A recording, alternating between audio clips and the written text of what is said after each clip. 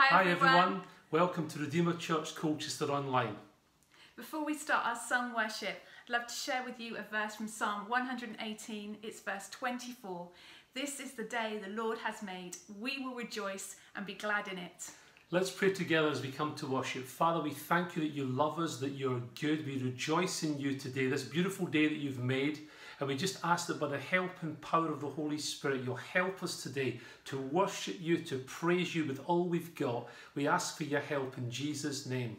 Amen. Amen. Let's worship together.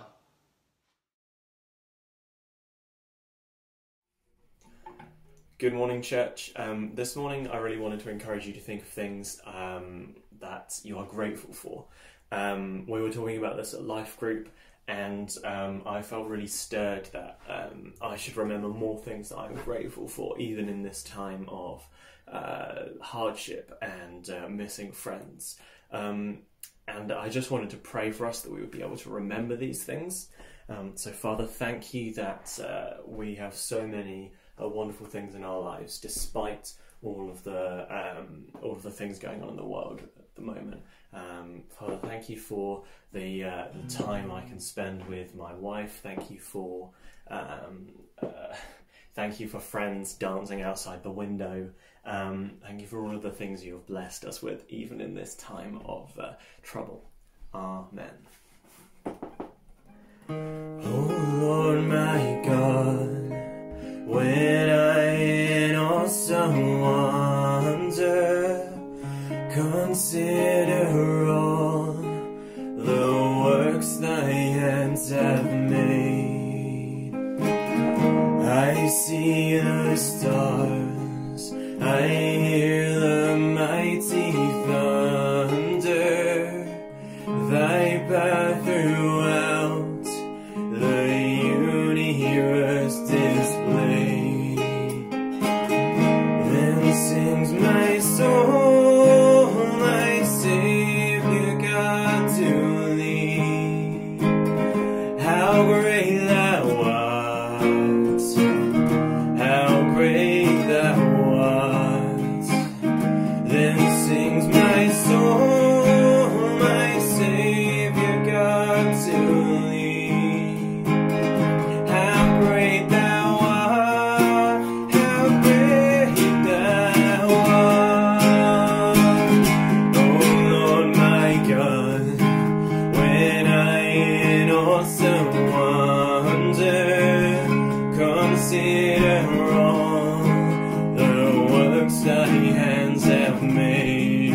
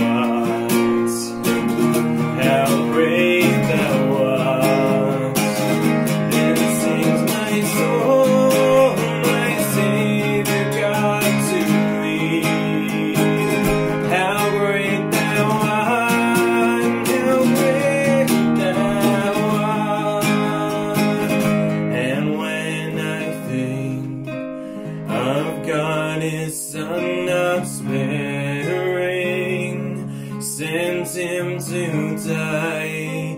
I scarce can take it in. That on the cross my burden gladly bearing, he bled and died to take away my sin. And sings my soul, my Savior God to thee. How great thou art, how great thou art. Then sings my soul, my Savior God to thee. How great thou art, how great thou art. When Christ shall come with shouts of acclamation and take me home, what joy shall fill my heart? Then shall I bow in humble adoration and there proclaim, my God, how great thou art. Then sing my soul, my Savior God to thee. How great thou art, how great thou art. Then sings my soul, my Savior God to thee. How great thou art, how great thou art.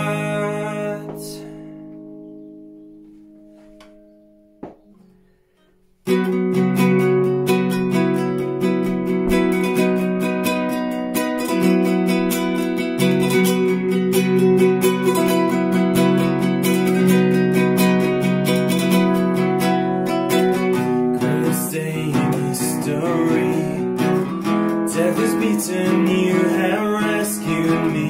Sing it out, Jesus is alive. The empty cross, the empty grave, life eternal, you have won the day. Shout it out, Jesus is alive. He's alive. And oh, happy day, happy day. You washed my sin away. Oh,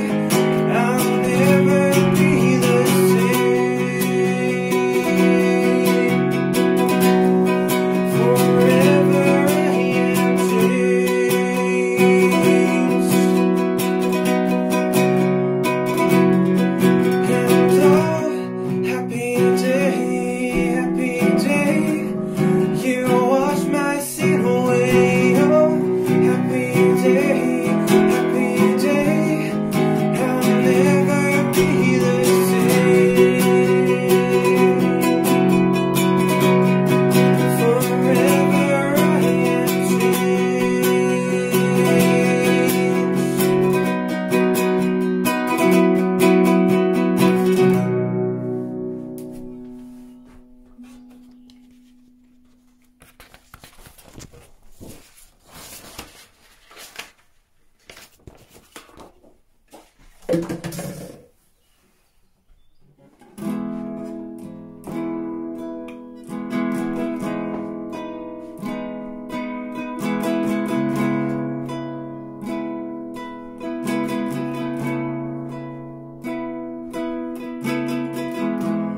Your grace is enough, more than I need.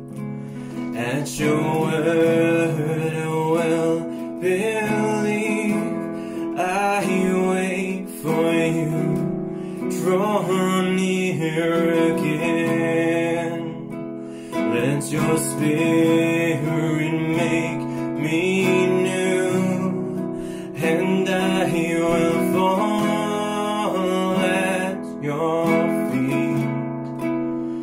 I will fall at your feet, and I will worship you here. Your presence in me. Your presence in me. Jesus, light the way. By the power of your word, I am restored, I am redeemed. By your spirit I am free, and I will fall at your feet. I will fall at your feet, and I will worship you here. Freely you gave it all for us, surrendered your life upon that cross. Great is the love poured out for all. This is our God, lifted on high from death to life. Forever our God is glorified, servant and king, rescue the world. This is our God, and I will fall at your feet. I will fall at your feet, and I will worship you here. 'Cause freely you gave it all for us, surrendered your life upon that cross. Great is the love poured out for all. This is our God, lifted on high from death to life. Forever our God is glorified, servant and king, rescue the world. This is our God, and I will fall at your feet. I will fall at your feet, and I I will worship you here.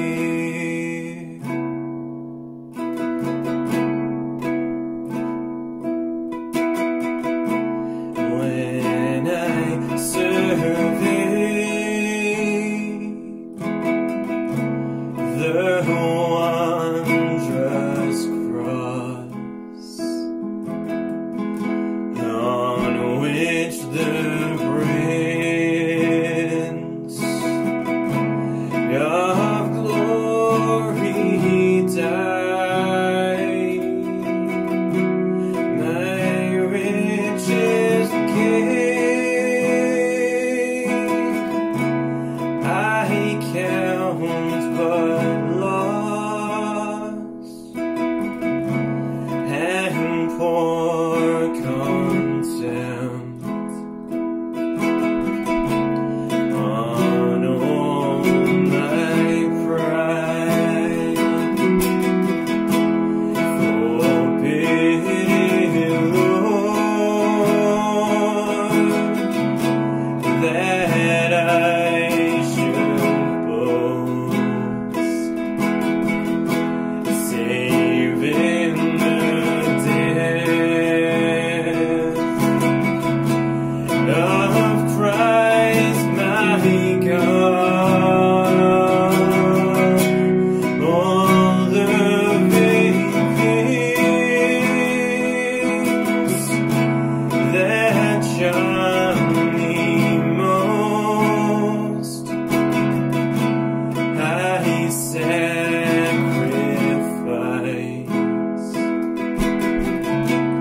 them to his blood. See from his head,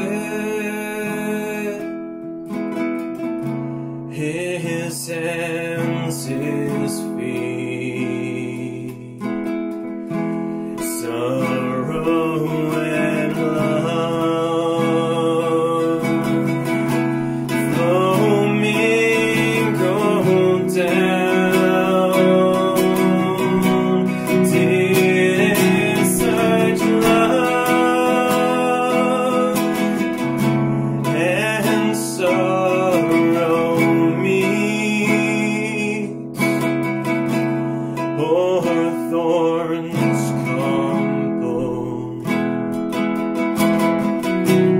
so rich a crown, where the whole realm of nature mine, that were ran on, growing far too small. Love so well made, sing so divine, demands my soul, my life, my all.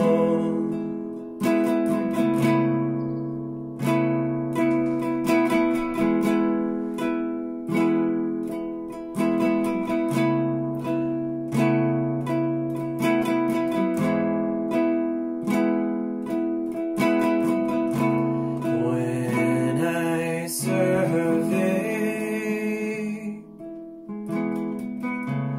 the wondrous cross on which the Prince of Glory died, my richest gain, I count but loss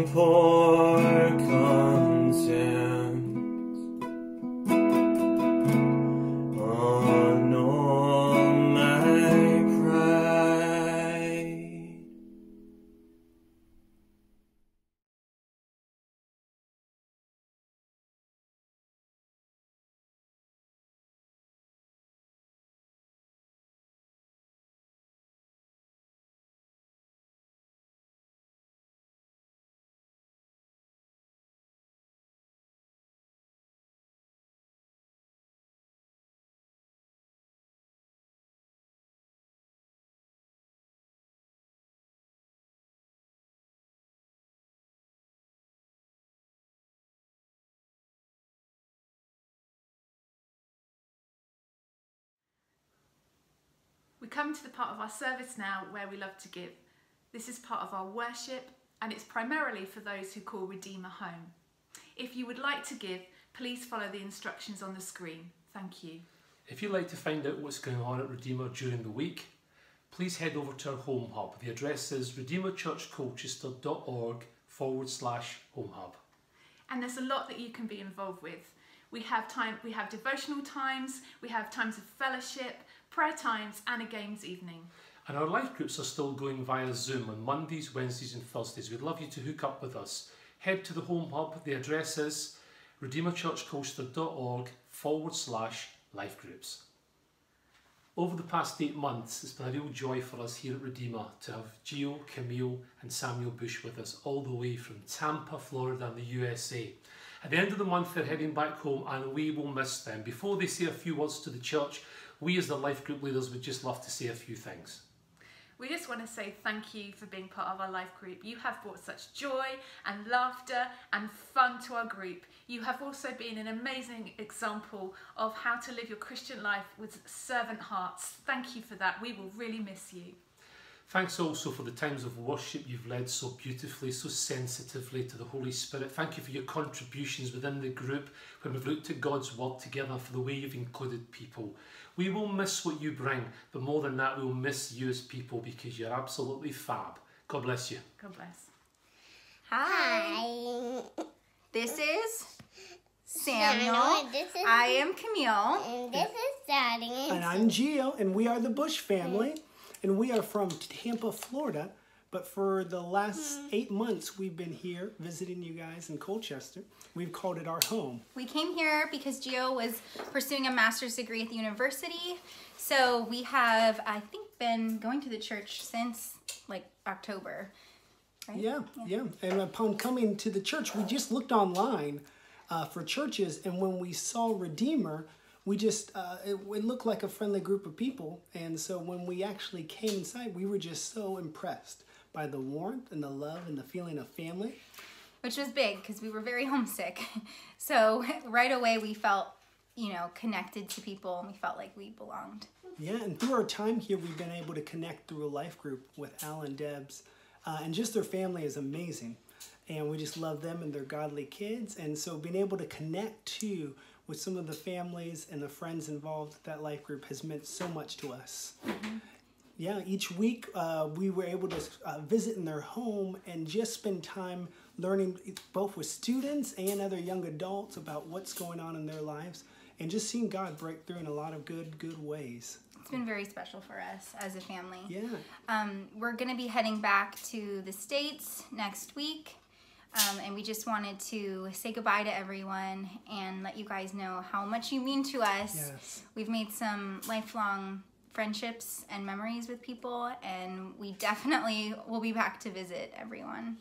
Yeah, we love you guys, and you guys are in our prayers, especially with everything going down and the lockdown and this time. We're just so grateful for you guys continuing to be present, both online and reaching out to us. We encourage you guys, if you're not part of a life group, to find one to connect to get plugged in, and we hope to be able to visit with you guys soon enough. Thank you guys. We love you all. Say bye. Bye.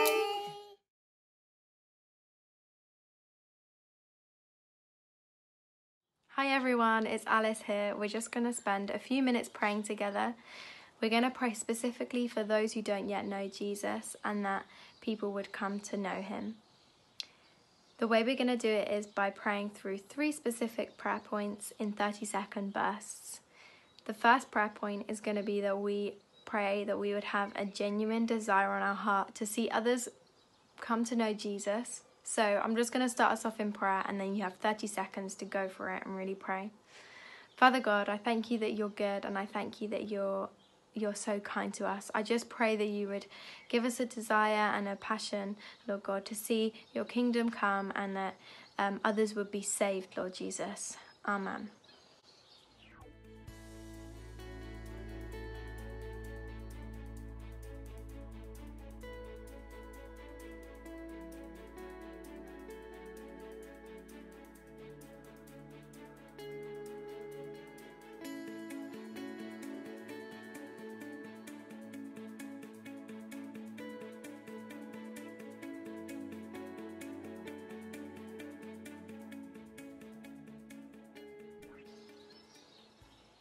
Our second prayer point is to pray that we would be courageous and bold.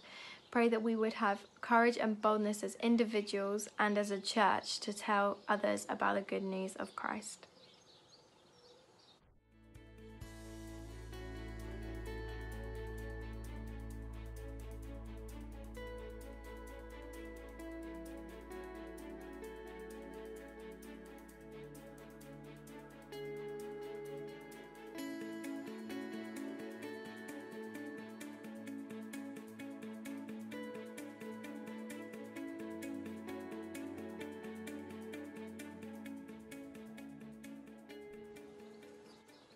Well done. Our final point is going to be to pray for one specific person who we know who doesn't know Jesus yet. They could be a family member, a friend, a colleague, a housemate. Let's just pray and press in these 30 seconds that they would come to know Jesus fully and that we would have opportunity to speak to them about God.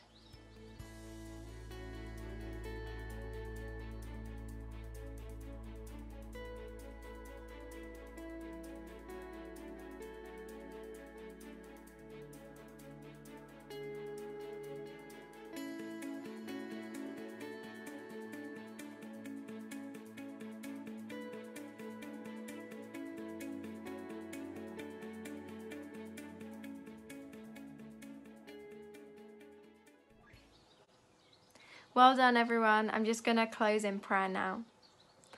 Thank you, Father God, for your kindness and your love. I just pray that you'd continue to give us opportunity in this time to speak to others about your goodness. I pray that we would show them kindness and love in this time, Father, and that people would come to know you, God. Amen.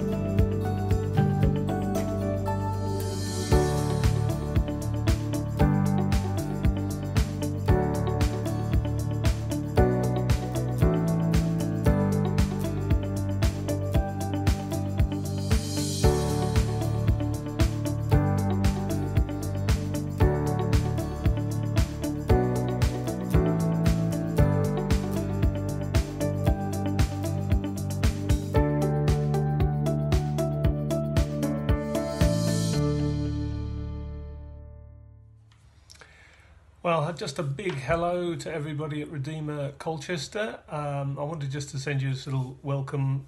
The preach I've done online is a pre-record one I made earlier, as I used to say in some television programs. But I just wanted to say a big hi to you. I hope you're all doing well in this coronavirus season. It's lovely to be able to be with you virtually, although it would be even nicer to be there in person. But I'm thrilled just to be able to have the chance to just share a few things with you. And the passage that Hugh asked me to speak from was actually one I had prepared but had never used. So it's part two of a two-part series on leadership that I was doing, and I'd done part one somewhere and never got around to doing part two. So I've put the two together now, so I'm going to try and do part one as well and make those available online. So you've helped me, and I trust that what I've done will help you. So it's a lovely privilege to be able to just share the Word of God with you this morning, and trust that you'll be really blessed, and keep going. All right, tremendous to see what's happening in Colchester. It really is, and many nations being touched through such an international community as you're building. So all God's blessing and strength to you. All right, bye.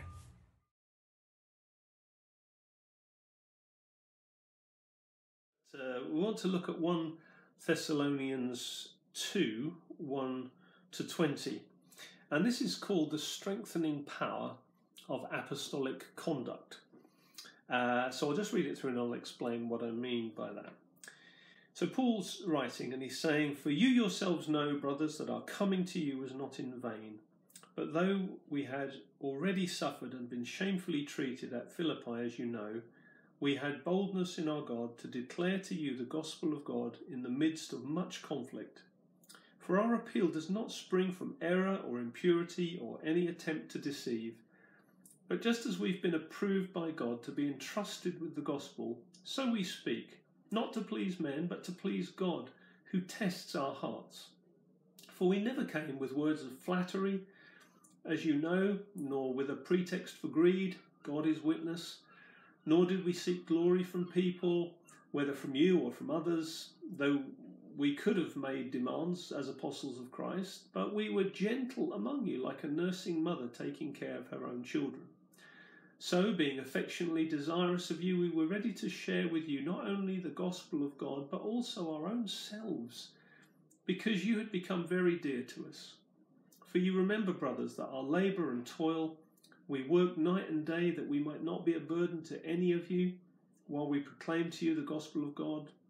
You are witnesses, and God also, how holy and righteous and blameless was our conduct toward you believers. For you know how, like a father with his children, we exhorted each one of you and encouraged you and charged you to walk in a manner worthy of God, who calls you into his own kingdom and glory. And we also thank God constantly for this, that when you received the word of God, which you heard from us, you accepted it, not as the word of men, but as it really is, but as what it really is, the word of God, which is at work in you believers. For you, brothers, became imitators of the churches of God in Christ Jesus that are in Judea, for you suffered the same things from your own countrymen as they did from the Jews, who killed both the Lord Jesus and the prophets, and drove us out, and displease God and oppose all mankind by hindering us from speaking to the Gentiles that they may be saved, so as always to fill up the measure of their sins. But God's wrath has come upon them at last. But since we were torn away from you, brothers, for a short time, in person, not in heart, we endeavoured the more eagerly and with great desire to see you face to face, because we wanted to come to you, I, Paul, again and again, but Satan hindered us. For what is our hope or joy or crown of boasting before our Lord Jesus at his coming? Is it not you? For you are our glory and our joy. The title, The Strengthening Power of Apostolic Conduct, is in these two parts. I've also done something about the strengthening power of an apostolic mindset. So the way we think really matters as leaders. And I'm particularly addressing those who are leaders or who feel a call to some sort of leadership, because I want to reflect in this session how God wants us as leaders to think, because Paul's using himself as an example. He's giving an example of himself. He says, like, you know, I live like this, we live like this, we've done this. So he's not just telling them what to do, he's pointing to his own life as an example, which is the best way of leading anyone, just to be able to say, look, don't just do what I tell you, watch what I've done, so that you can copy me. Paul said to others, whatever you've seen in me or heard from me, put it into practice. You know, what the things I've done, you do also. Follow me as I am following Christ. So that's really important to Paul, that integrity in words and deeds flows. So this is about conduct. This session's about conduct, the way that we live. In verse 10, it talks about us being, you are witnesses, and God also is a witness, how holy and righteous and blameless was our conduct toward you believers. So he said, you watched it, God watched it, we all saw how we behaved. Our conduct towards you was holy and blameless.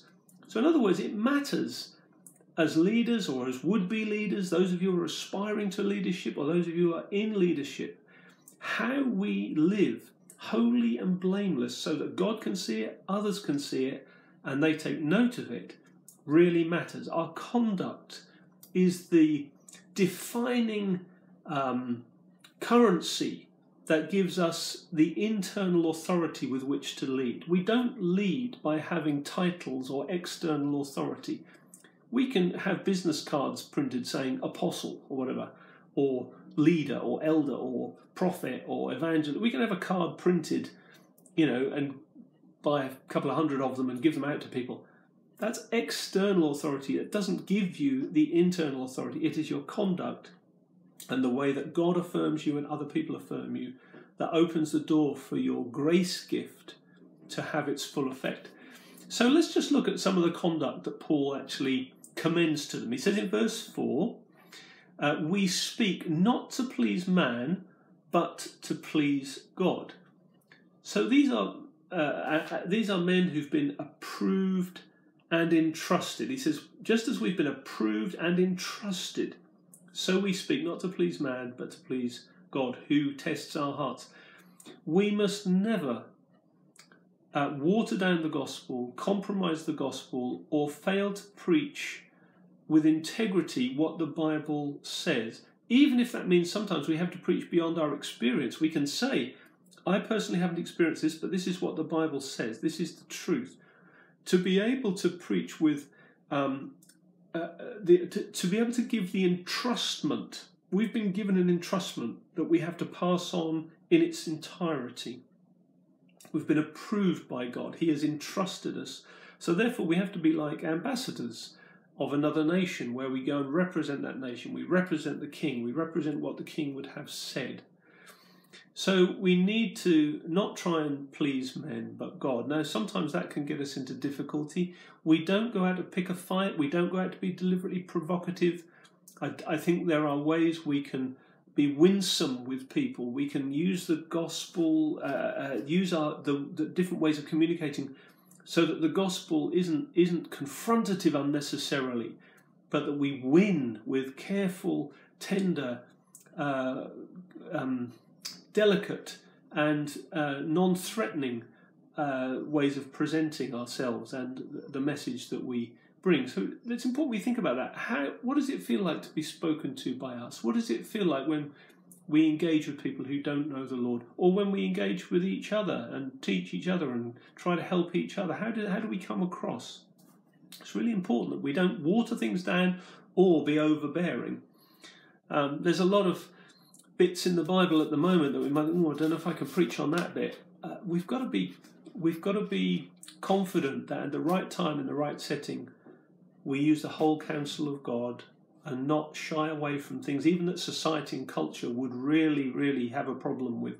If it's in the Bible and we're preaching it, we can say, this is not my opinion, this is what the Bible says. I often will refer back to that. I'll say, if people say, what do you think about this? What do you think about this? I'll say, what I think doesn't really matter. I can tell you what I think the Bible says, and you can look it up for yourselves, and look, here's what the Bible says. You must decide if the Bible is true or not. So that's the first thing. Second, in verse 5, it says, never did we come with words of flattery, as you know, nor with pretext for greed. So flattery, first of all. Flattery is saying what you think you need to say in order to win the person through appealing to their felt needs. And it comes without integrity. Now, again, it's different to being winsome. It's different to being shrewd. Jesus actually commended shrewdness in order to try and sometimes get people on side with something. We have to, help them feel they played a part in it. That's not flattery. Flattery is when we're saying something just to butter someone up, or using that phrase, just to make someone feel good, because we think if we make them feel good, even if what I've said isn't true, it just makes them feel good about themselves, so they'll listen to what I've got to say, even though what I'm saying isn't really true. We don't do that to people. We don't flatter people. We don't win favour. We don't win followership because we just keep saying nice things to people or treating people in an extra special way that makes them feel we're honouring them, but actually then when we've got what we want, we just drop them and then walk away. We don't do that.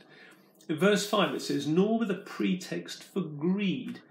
And what I mean by this is celebrity culture in Christianity is unhelpful, where, people do the circuit, the conference circuit, the preaching circuit, and it's all about how much money do I get, what are the royalties, what's the deal.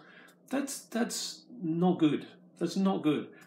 Paul even says, look, we could have made apostolic demands on you because we have a right to being supported, but we didn't even do that. We wanted to be like mothers, gently with you and not put a burden on you.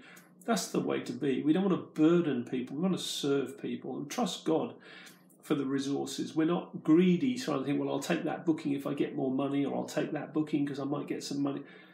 Don't ever go near that. Don't ever go near that. We do what God asks us to do and trust Him that He will provide for us, which He always promises to do. It's not for personal gain.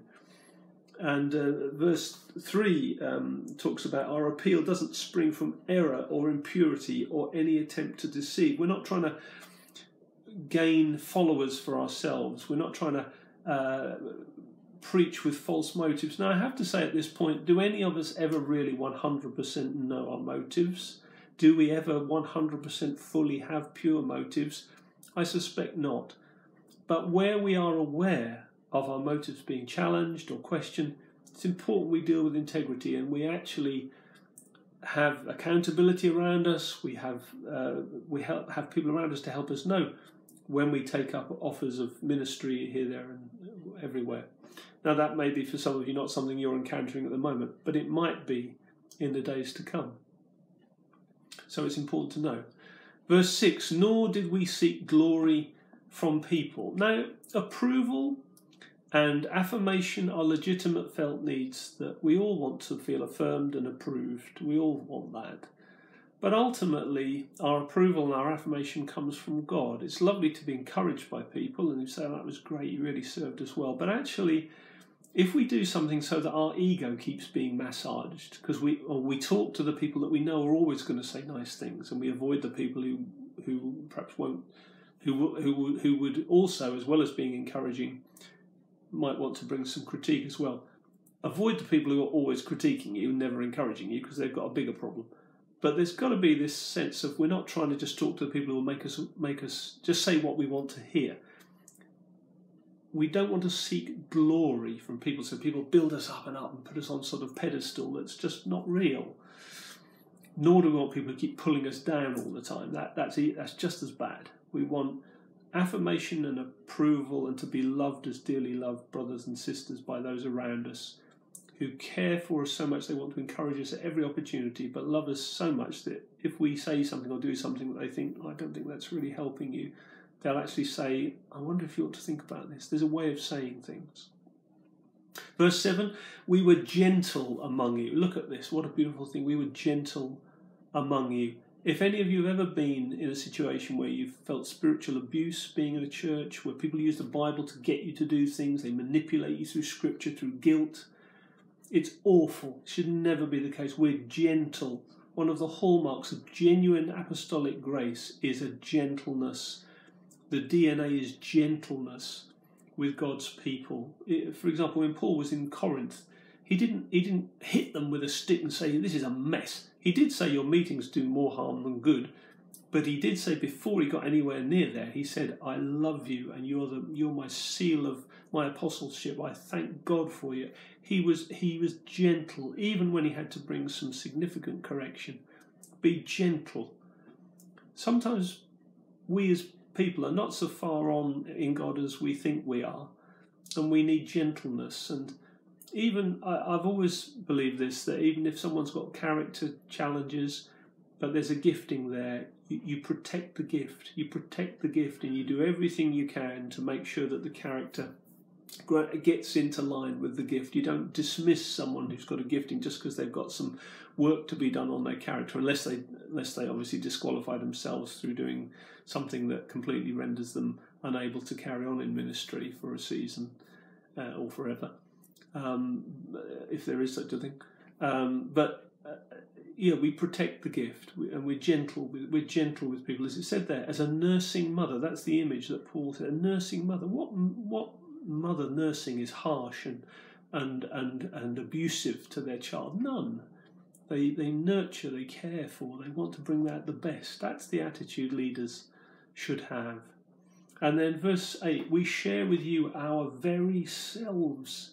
Our very selves. We don't just want to share the gospel, we want to share our very selves, because you've become very dear to us. This is why we called relational mission, because we wanted it to be brothers and sisters who are friends on a mission together.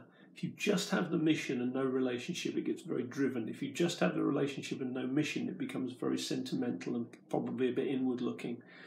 But he says we shared the gospel, so there's mission, and we shared ourselves. Now that's not a mission, that's a friendship, that's a relationship. So there's mission and relationship in that, and that's really important, which means we're vulnerable, we're authentic, we take relational risks. I've found through being a Christian for nearly 40 years now, at times I've been very hurt by people. People have let me down. Sometimes probably I've done the same thing to other people. I've always tried to put that right if I've been aware of that. But sometimes people say and do things that really hurt you, and you think, I don't know if I can really trust anyone again. I don't know if I want to put myself through that again. Listen, we have to live like that. Jesus was betrayed. Jesus was let down. But yeah, he's still stuck with his disciples. Peter denied him, but Jesus still stuck with him.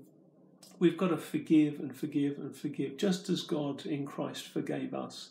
We don't have the right to say, I'm withdrawing my affection. We don't have the right to do that.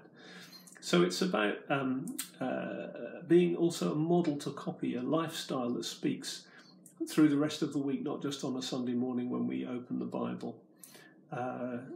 And it's one of the challenges we face as an apostolic family of churches, because as we get more spread out and there's more churches and more nations, how do you keep that sense of relationship and proximity and sharing of yourself when there's many miles apart? It's a big challenge. That's why Paul said, I've longed to come to be with you, but Satan hindered me. He says that, doesn't he, in the end part of that. He said, we wanted to come to you, I, Paul, again and again, but Satan hindered us. It mattered to him that he couldn't be with them to share his life. He didn't just want to send them letters, he wanted to be with them. It's an impossible task. I find it difficult because I can't be with all the people I want to be with, but I can do the best I can do with things like this. And I can send others who actually can do what hopefully I would do and maybe do it even better. That's how we have to multiply ourselves in the future. And in leadership, that's what you have to do. Set the standard, train others to watch what you do, and then get them to be just what you would be when you can't be there. That's how movement is created, and not static ceilings. Verse 9, our labour and toil, our hard work amongst the churches, our labour and our toil. Church leadership is costly. It costs. It's not a 9 to 5. You never finished with it. And I would always say to anyone who says, oh, they feel called to serve God, I would say, make sure that God has said that to you.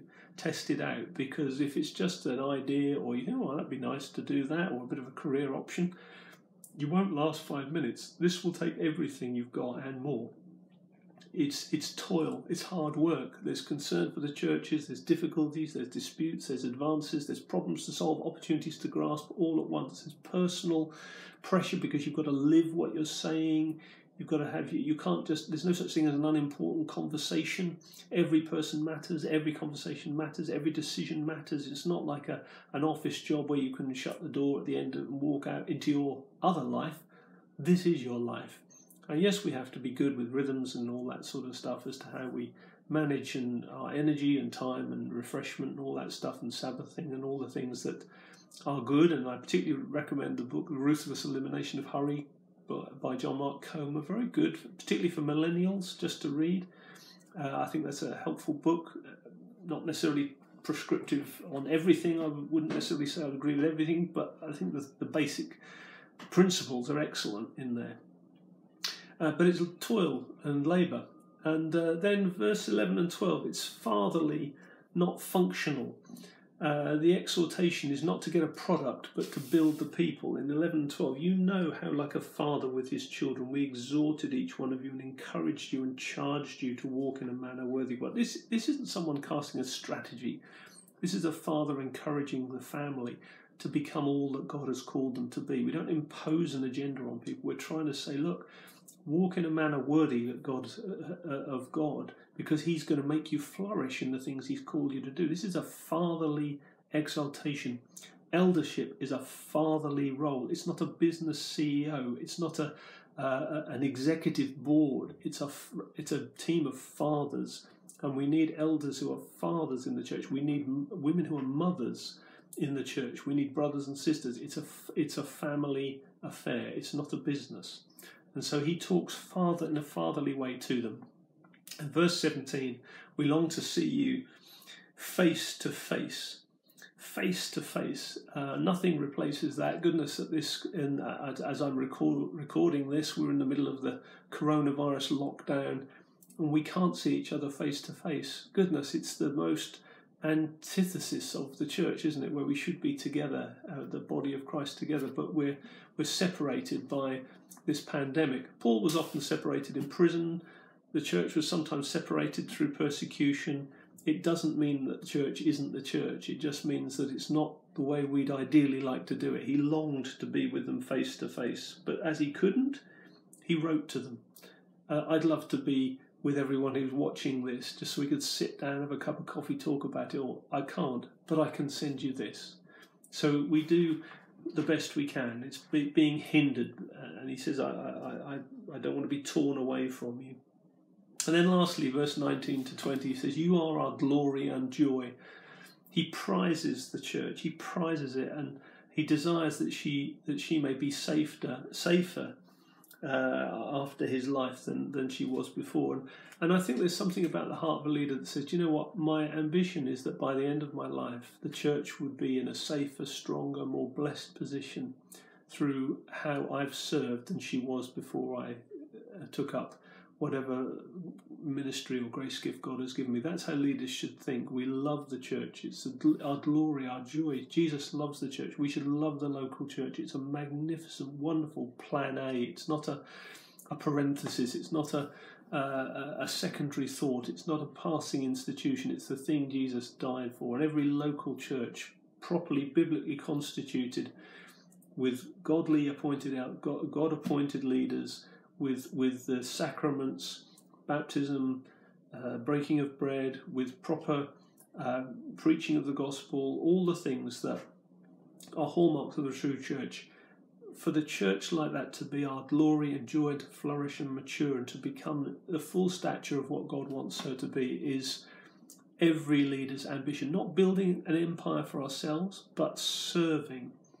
And I remember a story recently I read about sometimes you see these acrobats where there's sort of a tower of people, and there's about, 4 or 5 big blokes at the bottom, and then they fling people further and further up, and by the time you get to the right at the top, they're flinging young children, and they stand on the shoulders of the one right at the top, and everybody applauds the young child at the top who's flown all this great distance, and say, wow, look at that. What we have to remember is that the people at the bottom who are no longer being looked at are carrying the weight that gives the glory to the others who are being built together into a temple, as it were. Leadership is about being at the bottom, taking the strain, putting others on your shoulders, giving them the elevation they need so that others can then be built on top and on top and on top, so that everybody applauds. Maybe not even you if you're a leader, but you know that your contribution has enabled someone else to fly and become all that they can be in God and bring about great glory. So trust that's helpful, and that you'll be blessed as you just meditate on these things. Worth reading that through prayerfully from here, and asking God just to help us to be men and women of real apostolic conduct, being like Paul in the way that we behave and speak. Bless you.